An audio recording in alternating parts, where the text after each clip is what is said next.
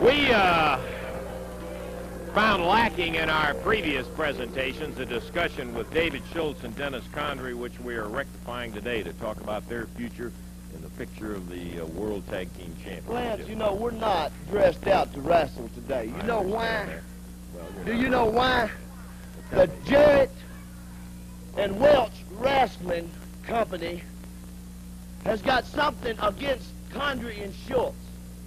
When we signed the contract to come in here, Lance, we signed the contract for championship matches. Now, you know Buddy Fuller's down here in these little hick towns running around. Bolivar, Tennessee. Bolivar, Tennessee. Wearing his fancy suit, acting like he's somebody. He's come down there and he says, Bill Dundee, Jimmy Valiant, Ricky Morton, all of them. Them are my champions. Them are my boys, you know? And now we ask them, why can't we get a championship match? What's wrong? They say, you're too violent. You're too violent. People wrote in and said, you're violent. You're violent. We don't want to see violence. Schultz and Condrey's going to put somebody away. Get them off the television. They're too violent. Jerry, that little punk. That's what he is. See, I can call him anything I want to call him because I've got a contract, Lance Russell. They can't tear my contract up. You understand? And that's what he is. He's a punk. I asked him, I say, Jerry, what about you riding up and down the road with David Schultz and Dennis Condrey? Oh, no. Hear of it, Lance Russell. Would not hear of it, man. No way. Oh, sir. That little Bill Dundee, you little freak, let me tell you something, Dundee. You running around here behind Jerry, following him real close. Well, Condrey and Schultz are going to get you something, boy. We're going to get you a set of turn signals. And Jerry, we want you to hook them on your back, boy. And Dundee, whenever he goes to make a turn, he's going to flip a button if he turns right. He's going to flip another button if he turns left. Where you won't break your nose when he turns. All right. All right, nothing, I ain't Ask through. you something, Lance Russell.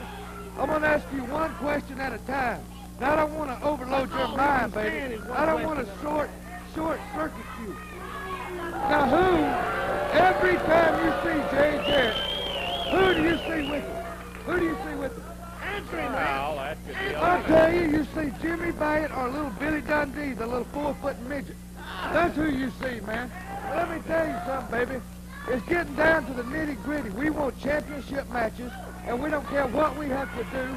If we have to knock the promotion, if we have to knock anybody, Daddy, we're going to get some championship matches. Good, Lance. Sure it is. One Give you way or all another. Good, Lance. That's what's wrong. And, Daddy, I'm going to tell you something, freak. You run out here with these 29-cent sunglasses with your bleached blonde hair. You think you're a man. You ain't nothing, boy. You're a punk from the Big Apple. And if you mess with us, we'll send you back. And Dundee, we'll send you to Australia. And Jerry, we'll break your neck. And Buddy Fuller, I know you're down there somewhere in one of these little hick redneck towns watching. I don't like you. I don't like the promotion.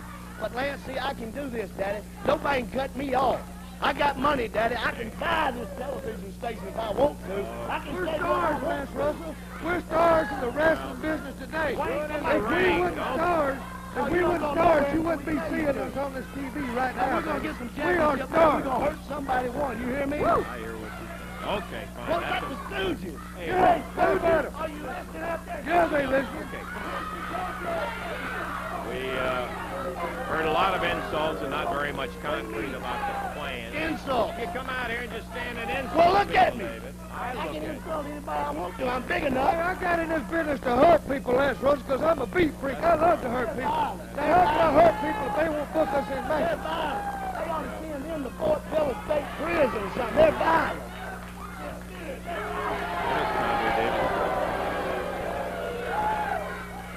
Okay. Dr. D and Mr. Seat, for whatever that was worth,